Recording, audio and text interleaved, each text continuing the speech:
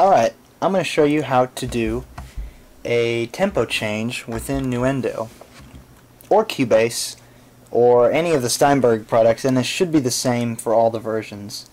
I'm here on Cubase 4 right now, and all you have to do, this is your track, this is a guitar track that starts out fast.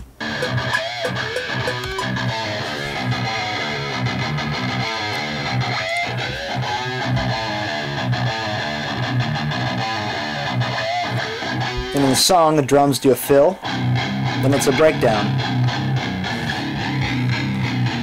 So it's much slower. Well, the problem is if the drummer wants to record to this, he's not going to have the click that he needs. So, to do this, all you have to do, notice over here that most of the time, default, Nuendo or Cubase has this set to fixed tempo.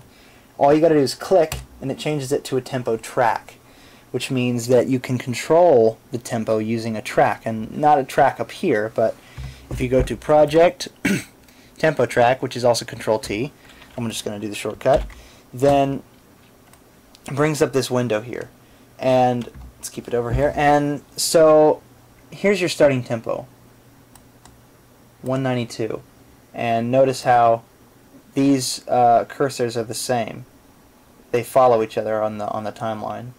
So this would be the gap. Well, let's say we want to change it right when this one hits. So if we go in right when this one hits, right about here. Well, all you got to do is go to the tempo track, click draw, hit a point, go over to this and bring it down to, let's say 140, I believe is the tempo.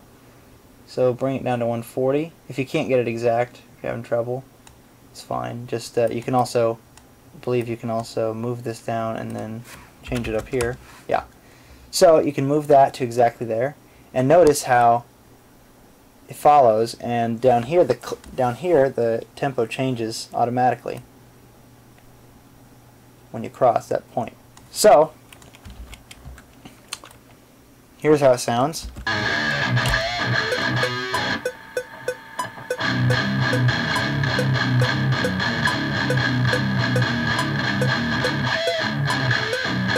So the click's not exactly on, but that's the idea. Let me just play it with just the click. So I'll mute this.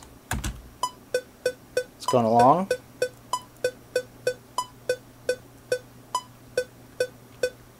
So that's all you do. And notice how, again, these follow each other. So let's say you wanted to change that up and move it maybe back here so that the drummer could get a head start and hear the click a little bit before. That's perfectly fine. Move it even back a little more. Give the drummer some room. And notice also how here the measures change. When you move this back, it's stretching them a little bit or compressing them a bit. So that's